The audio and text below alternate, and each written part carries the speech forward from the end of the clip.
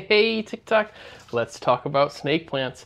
So here are some snake plants that I got from Doom Kitty, who is one of my longest and best supporters. I've been kind of caring for these in a slightly abnormal way as I was busy until now.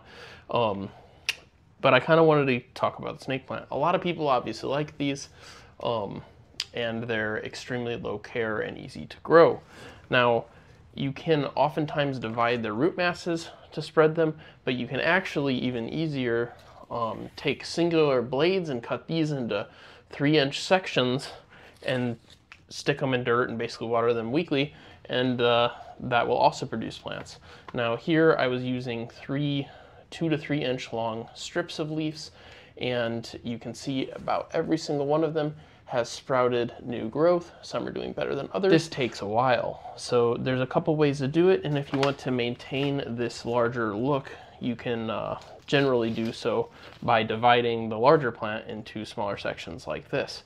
So now we're going to get this planted and get into it. So I've got 6-inch pots here and a nice bucket of dirt. I found that generally speaking I get the best results with a slight increase in the perlite content for things like this. You could also add sand, particularly if it was cacti you're working with, but I don't think that's going to be necessary in this case because these are pretty hardy, easy to care for plants. Now this one's cut off, and as I mentioned, you can propagate with blades of any length, but I'm going to go for the larger look, so we're going to stick this guy in this same pot, and he will root over time as well.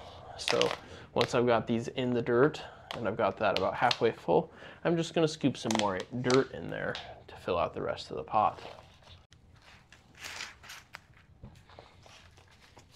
And that's pretty much all there is to it. Now this plant is very hardy, so even if you kill off or damage the root systems, they'll be able to make new roots. So it's a really great beginner plant, and it can really withstand long periods of drought well. So I highly recommend this if you're just getting into plants.